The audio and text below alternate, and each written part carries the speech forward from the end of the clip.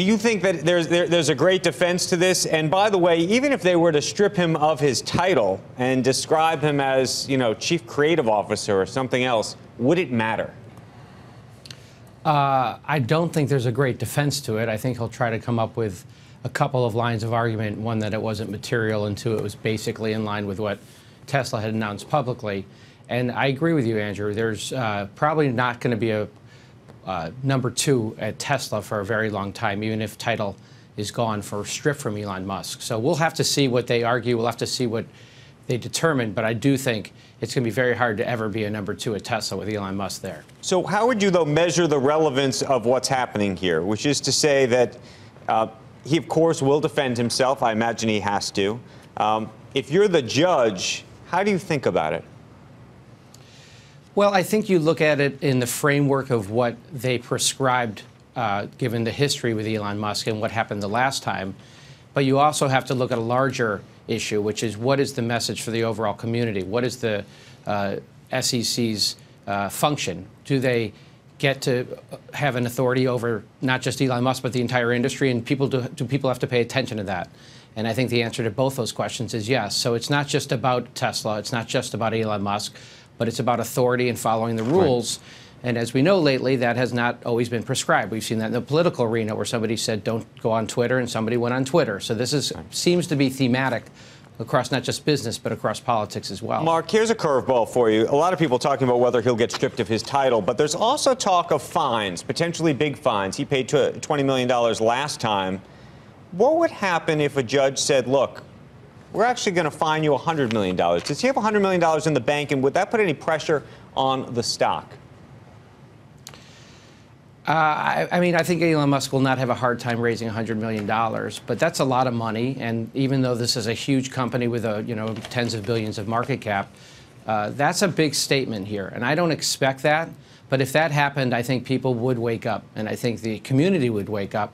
Again, I'm not sure, Andrew, if that's going to be the fine. But listen, the last time it was $20 million, and he violated that. A lot of people think that there's another slap on the wrist like that is not going to be enough. So we'll just have to see. I don't see $100 million, but I do see something quite significant.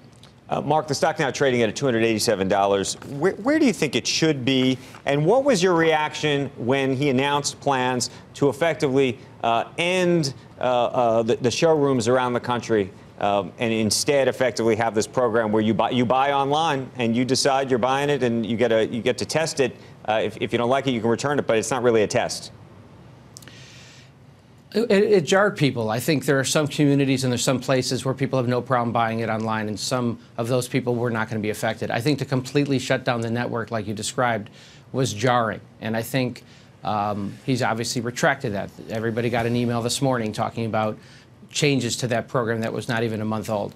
I think the more worrisome thing, Andrew, is I was looking on the website last night trying to check for a new car. And you look at, for the more expensive Model 3s, it says 2 weeks delivery time. 2 weeks. You can't walk into most showrooms and pick up a car of your liking with the kind of accessories that you'd like for 2 weeks. You walk into a Mercedes dealer, you walk into a BMW dealer, et cetera. You can't do that. You go online today and order a car with your color and your prescribe what you want. It says less than 2 weeks. That, to me, is the bigger worry right now. How quickly did that degrade? Is that's a demand problem, or I mean, I'm sure the Tesla bulls will tell you they've somehow figured out the supply chain. I think that's a demand problem right now. I think that's an issue going into the end of the quarter, that you see that it is no problem getting any color you want for the expensive Model 3 at less than 2 weeks. I think that's an issue.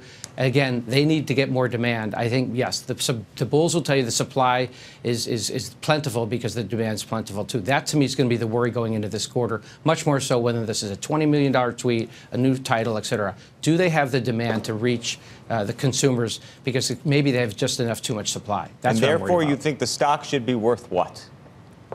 I think it's at a good spot here, okay? If this is a 2019 story, not a first quarter or a March story. If they get the kind of demand through the rest of the year that they expect to get, at the price points that you're now seeing, which are slightly lower than they were 6 months ago.